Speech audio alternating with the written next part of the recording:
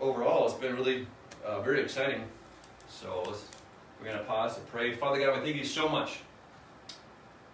We thank you that you're always looking for people throughout the earth, Lord God, to whom that you would find them faithful, that you would find them committed, that you would find them obedient, fully in love with you, Lord God. And out of that love, out of that outpouring of love for you, that people, Lord God, would be found obedient. They would be found looking to obey you, to follow you, Lord God, and looking to live selflessly for you, Lord God. And so you're still searching the earth for people that would be devoted, that would be intentional in seeking your face, And so, Lord God, I pray that we can be that people, that we continue to be led by your Spirit, empowered by your Holy Spirit, and also directed by your word. Your word is true. Your word is our compass. Your word is our direction. And Lord God, we want to continue to honor you. And we just look forward to what you're going to do this morning. In Jesus' name, amen. So we're going to talk a little bit about prayer. Prayer is always, you can never understate or underscore how important it is for people of God to be praying, to be seeking His face, and so we want to encourage you with some testimonies, but also straight out of God's Word. I'm going to share a verse in just a moment, but it says, God shared with me, this is just something that we know, but the prayer is not only talking to God, but it's also listening, and it's hearing from God. It's a conversation. It's not a one-way monologue, but rather it's a two-way dialogue. And years ago, this is maybe sound very simple to us, but it really taught me a lot of things in my prayer life and my devotional life. Is really important to ask God questions. Ask God questions. It sounds really simple, but it's also really important, because I could get into this frame of mind where it's almost like a fire hydrant. We're just telling God things, which we do. We want to adore God. We want to thank God. We want to praise God, and just come before His presence with thanksgiving. But also, we want to have that two-way conversation. I heard somebody recently say, it's like you're playing tennis. You hit, but you don't just hit, but you also receive. You receive as well. And so it's just a really crude, simple analogy, but it's really important to yield and listen to what the Holy Spirit is saying to us and leading us and guiding us. And so it says here right away in Acts 1:14. You can read the context coming up to this. It's really important. Why they're together. The early church is together. They're seeking. They have directions from Jesus Himself to wait for the power of the Holy Spirit. And so here is in Acts 1:14. It says, these all continued. There's a whole list of people, and it says these all continued. And so if the word, I love the phrasing of God's word. If it says they continued, they began. There was a beginning. But it's so important. It's sometimes, I'm just taking a little parentheses here, sometimes it's so easy sometimes to begin a thing. To begin a project, to begin an assignment. We get excited. The exciting part is the beginning. Right? Man, let's have a prayer. We're going to call a prayer meeting. It's exciting to begin, or we're going to start a painting project or something, and you start taping them in. It's like, man, sometimes when you go to painting, it's like the easy part's the painting, but you got to prep. You got to do all this painting, you got to do scraping and all these things, and so, but you got to, there's a beginning. God wants us to not only be excited and about the beginning, but He wants us to be consistent and faithful as we continue. As we continue in our walk with Christ. Sometimes there's ups, there's downs, there's highs, there's lows, there's valleys, there's mountain peaks. But He wants us to stay committed and stay continuing. And so, as you read through God's Word, reflect and meditate on parts on God's Word that I believe that God will highlight, or He'll bring to you. He'll just almost like this. It's like jumping off the page, certain things, and it says these all. It says they continued. They continued. And so there was a beginning, they're continuing, and even after this, they're continuing. Because Jesus said to continue until. There's an until something happens. And then later they are endued with that power from on high that I believe that every believer can walk in. They can walk in that power of the Holy Ghost. So Acts 1:14, these all continued with one accord in prayer. So there's unity. Whenever, as much as possible within a ministry, within a church, God wants there to be unity as much as possible. And so they're with one accord, and they're praying. They're seeking the face of God. They're praying. They're petitioning heaven. They're listening from heaven. They're listening from the Lord. And it says supplication. And they're with the women, and Mary, the mother of Jesus, and with his brothers. With his brothers. I'm going to turn really quickly to, I believe it's Luke 11. 11:1. So the disciples, this is going backwards here. The disciples, the original 12 or so, they spent, and more, but there was the original 12, they spent a lot of time with Jesus. A lot of time with Jesus. And I really believe, from seeing, it's spoken in God's Word so many times, how Jesus spent time in prayer. It says that he often, I believe it's Mark 1:39 approximately, that he often withdrew to lonely places to pray. You know, things would get busy, but he would, when life gets busy, it's important to withdraw from that and to, maybe you got a place by yourself, you got a place, you got a room in your house, maybe you got to get in your car, you got to take a walk in the woods somewhere. Maybe you find a nice trail just to spend time with God in prayer. But it's important to spend time in prayer. I believe that the miracles that Jesus walked in, that the divine influence was a direct correlation to the time he spent with God in prayer. The direct correlation. And so I believe that's also a principle for us. The power that we're going to walk in is going to be a direct correlation to the time that we spend in prayer. That we take the time that we're abiding. That talks about that John 15 abiding relationship with Jesus. But in Luke 11, the disciples, I believe the disciples are observing, they're watching, they're in this on-the-job training, and they notice this, and they notice what's happening.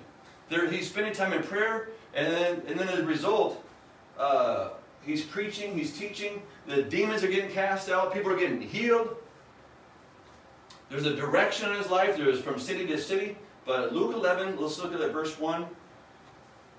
It says, "Now it came to pass, as he was praying in a certain place." In a certain place that Jesus was praying, it came to pass. It doesn't say where, but there's other places throughout the Gospels that it does show. Right in the Garden of Gethsemane, he went alone to pray. And then he invited, there's an invitation that the disciples were invited to pray with Jesus. But they fell asleep. And so they were invited to.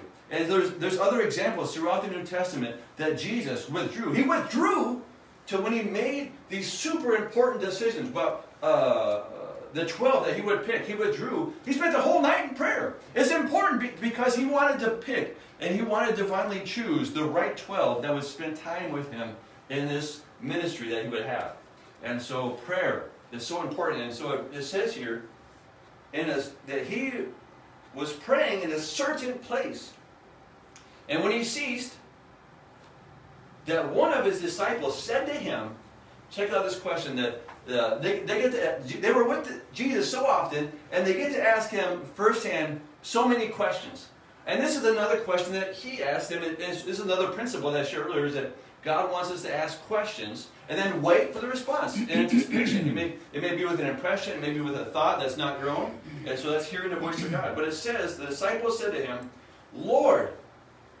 And so I love the use, so I'm kind of breaking things down as I go, but it says Lord. That means supreme master. It means, and this means more than teacher, but it says Lord. It says, "Lord, teach us to pray, as John also taught his disciples." And so it says, teach us to pray. If there's nothing else we can ask God, this is an example for us. We can ask, teach us to pray. And spending time with God in prayer is so, so important. I think that sometimes when things are going a different way, for example, here's an analogy or a parable for you, so to speak. Like say that if you're watching a a football game or a basketball game or something, and the game didn't go quite as they thought it went. And so they're having an interview with the coaches or something and the players, and the coaches will say something like, well, what happened? He said, we got to go back to the fundamentals. Our pad level wasn't good, or the receivers didn't watch the ball before they ran. And so they had to go back to the fundamentals, the things that are just basic. And so, well, we want to stay with and go back to, but also continue with, the fundamentals of following Jesus. Continue in prayer. Continue in studying God's Word. Continue to be like the Bereans who continued, as they heard the Word, they studied it and searched it out to see if it was true. So the fundamentals of the Christian life are so important. A praying church, or a praying family, a praying ministry is a powerful church, or a powerful family. A husband gets the wife, or the kids, gets them together to pray. But also on the flip side, a prayerless church, a powerless church. A prayerless church, powerless. The power of a church, the power of a ministry is found in prayer. And so, I don't remember, it was, I just want to share a testimony from Friday nights. We just had so many testimonies. Friday night, it was right before we went to Bemidji. It was August. It was right in August. So I was teaching here on a Friday night, and I'll have to look at the teaching notes, but it's like everything that I was teaching about, it's like it happened right on the streets, right over here. And so we were walking, and as we go, and I encourage us and encourage the people that may view this, when you're going, it's not about, like, say, I have to get there, like a destination, unless you're specifically guided to go somewhere. It can be that as well. But as we go on the streets of Tower Avenue or a community, we're really praying for the leading of the Holy Spirit. And so we were praying, and then also when we see a believer, we see a Christian, we want to see how can we encourage them, how can we pray for them in their faith. And so here's a picture that we had recently made up.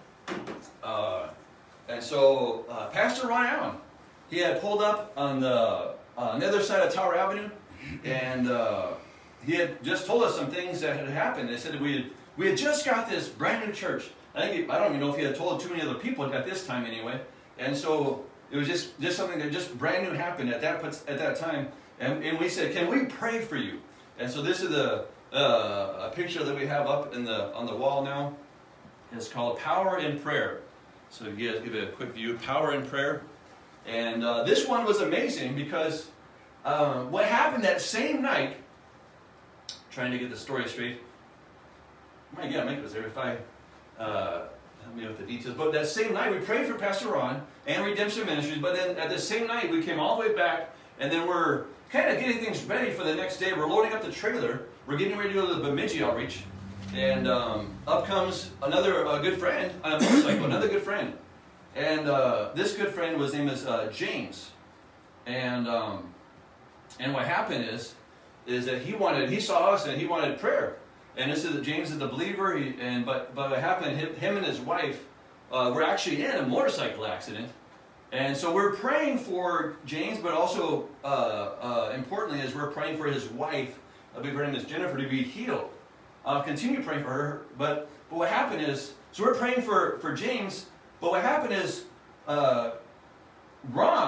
Pastor Ron, when that motorcycle happened, that accident, he was actually the first one on that scene. Somehow, God led him there. He was actually the first one on that motorcycle accident scene.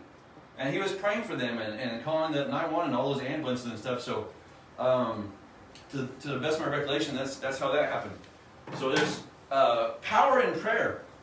Power in prayer. And just this past Friday, we had two teams. We had a team of 3 with 1 cross. We had another team of 3 with another cross. And so we went out 2 different directions. And so we, one of us, we went, I think it was on 11th, just up here, either 11th or 10th, and just outside Mike's bar. And this small group was kind of, had their wall up and kind of defensive at first. And we just kind of listened. And of course, Wendy brought the ministry dog Snickers. So they kind of put some of their defenses down. They started petting and hanging out with the dog. And so I started connecting with Josh, and we prayed with him, and another gentleman came out named Kevin, and another lady named Donna came out of the bar. People were just coming out as we were standing there. And before you knew it, this lady was just hugging on Wendy and just crying on her shoulder, and it's like she was a prodigal, and Wendy was encouraging her to come back home, and so we went around the parking lot and came back through the parking lot of Shorty's, and I told Dennis, wait, right by this white car I saw on the street. And as I was going to the car, there was another car that stopped right in the middle of the road because they saw the cross that Dennis was carrying, and they're like, what's going on? There's 2 crosses outside. They're like, nice to see probably 1 cross. They see 2 crosses. And so it was a 2-cross night. We had 2 teams with 1 cross each. And they said, well, what's going on? I said, we're out here sharing the gospel, and I gave them one of our gospel tracts. And they took off, and they were all the way in town from New York City was their place. And so just as that stopped, I just turned slightly to the left, north on Tower, and this guy jumps out of his car. He's using vulgar language, but he says, what the F is going on? He says, what the F are you looking at? And so he said, what are you looking at? And I said, I didn't have time to think. I said, I'm looking at a person who needs to hear the gospel. And something like that just switched in his mind. All of a sudden, I thought he was going to want to fight. And when he's coming up, she thought he was going to fight too. And he just came up here, he's like, man, there's a cross. I needed to see you. He couldn't stop saying, I needed this thing. He was suicidal. He was depressed. He's been drinking a lot, and just all with that, there was so much that happened with this young man that even with someone on our team, it happened that he knew the guy. I think from over 5 years ago. We hadn't seen him for over 5 years, but he knew him. And all of that happened because we spent time preaching about the Word in Acts 8. We were praying for those things. And a while back, the Lord gave me something that says, what you're praying for is what you're believing for. If you're praying about something, that's what you're believing for. God wants us to continue in prayer. He wants to continue in prayer. So, the more time you spend with someone, the more you'll get to know them. So the more time you spend with God, you're going to know what He likes, what He dislikes, and what's on His heart. So, I believe there's more we can share about that, but I'm going to go over to open air preaching. Open air preaching is all throughout Acts, but I'm going to put, but there's another word when it says preaching. It also means to proclaim. So not everybody has to be an open air preacher, but where you're welcome to. But everybody can proclaim in some way, whether it's, again, in your natural course of running errands, your natural part of life, running errands. And that's what happened here in Acts 2. But going back to New Orleans, I gone like the first 1 or 2 years, and I saw people like open air preaching. I'm like, man, that looks like something that I'd want to do, you know. And I think we've all been there. It's like maybe it's awesome for somebody to see something modeled, right? They're modeling something, whether it's a skill, a gift, a spiritual gift, whether it's prophecy, teaching, music, these different things. And so sometimes it takes somebody modeling something so that can encourage or challenge you to do that as well. And so we went down to New Orleans a couple of years, and then we invited another pastor up here to Duluth, and he started open air preaching, and people were coming to the cross. And so this is back, I think it's either 2010 or 2011, somewhere in there. And so we're in Duluth, right across from Grandma's Sports Garden, and I had the people pray for me. And so I started open air preaching for the very first time. And this was in Duluth, and sure enough, people came right up to the cross. I was like, wow, this works. God's word going forth. It does something in the atmosphere. People hear it, and it gives them the option and the choice to respond. And before I know it, the pastors kneeling with this guy that came to the cross, they're praying. And so I'm like, wow, blown away. And so this is a picture of that very first time open air preaching. We'll get the dates on the back of here. So this is open air preaching in Duluth, Minnesota. Amen.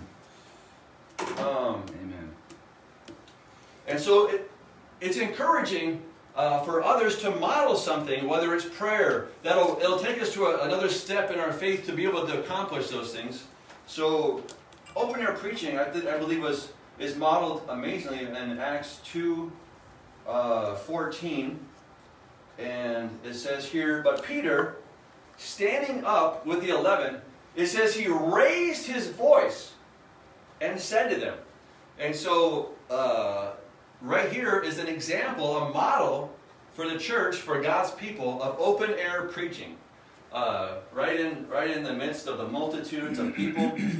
And you can read this on your own time, but this is, I want to go over to the end of his sermon here in Acts 2:36. So you've got to raise your voice for what we're going to read here, for people in that big a crowd to hear what's going on.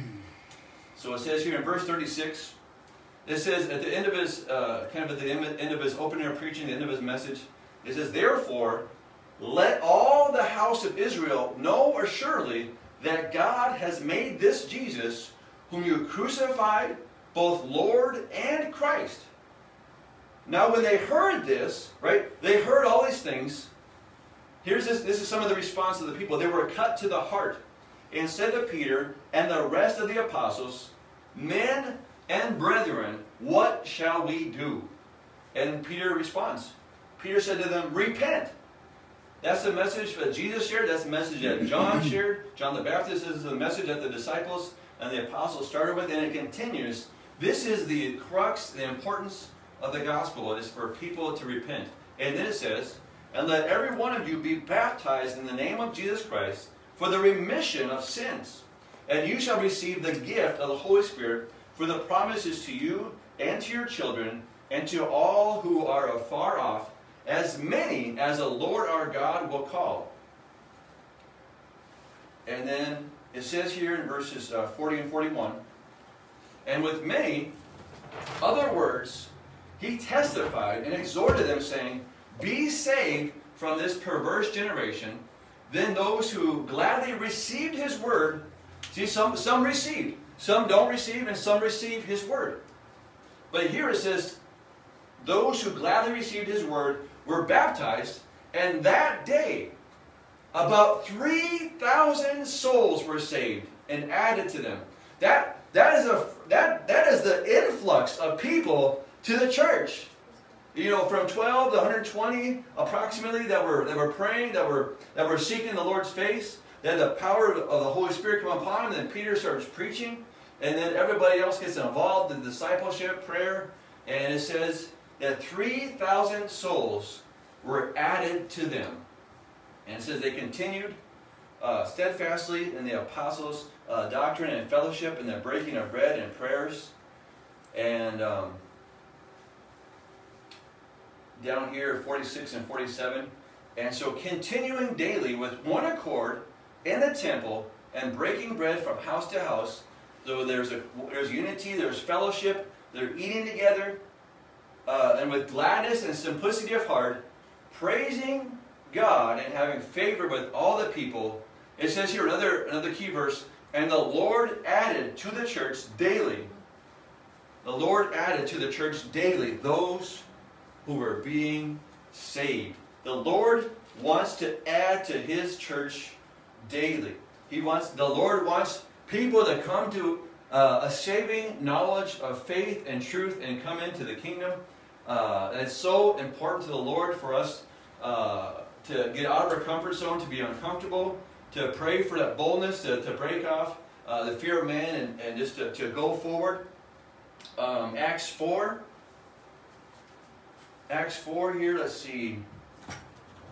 It says here in Acts 4, I think, 27 through 31, yeah. This is our first closing. And then, Acts 4:27, it says, for truly against your holy servant Jesus, whom you anointed, both Herod and Pontius Pilate, with the Gentiles and the people of Israel, were gathered together to do whatever your hand and your purpose determined before to be done. Now, Lord, look on their threats and grant to your servants that with all boldness they may speak your word by stretching out your hand to heal, and that signs and wonders may be done through the name of your holy servant Jesus. And this is another great verse. It says, and when they had prayed. So this is another example of a church and a people that is praying. It's so important to be praying. When they had prayed, the place they were assembled together, it says, was shaken. And they were all filled with the Holy Spirit. And they spoke the word of God with boldness. They spoke that word with boldness because it's not by our might, but by our, or even by our power, but by the Spirit, says the Lord. Man, I remember when I was a Christian. I was a Christian for sure, but then I got filled with the Holy Spirit, and God brought me this joy, brought me this boldness into my life. And I want to close with a quote from Oswald J. Smith that says, the church that does not evangelize will fossilize. The church that does not evangelize will fossilize. God wants His church to continue to grow, continue to expand. In His word here in Acts, it says there was 3,000, and then it continued to add daily. It added daily to the church. And another verse here found in Acts 5, to kind of just go right with that as we close for this part of it. Acts 5, 13 and 14. It says, yet none of the rest dared to join them, but the people esteemed them highly. Talking about the church and the sold-out believers. Verse 14. And believers were increasingly added to the Lord. Multitudes of both men and women. And look what's happening. Again here in verse 15 and 16. It says, so that they brought the sick out into the streets and laid them on beds and couches, that at least the shadow of Peter passing by might fall on some of them. Also a multitude gathered from the surrounding cities in Jerusalem, bringing sick people and those who were tormented by unclean spirits, and they were all healed. In my Bible, they were all healed. So they were walking in the Word, but also in a demonstration. God wants His Word to go forth, but also a demonstration of the power. Thank you so much, Father God, for this time together. Lord God, we thank you for your Word. I pray that your Word will continue to be precious to us, that we would continue to cherish your Word, and that we would continue, Lord God, to continue to make and create time, Lord God, to spend time with you, Lord God. That would continue to be a priority, even amongst life's busyness and amongst the busyness of life, that we would make it a priority to spend time with you in prayer, Lord God, and also with other believers in prayer, and to see your power demonstrated in our life. In Jesus' name, amen.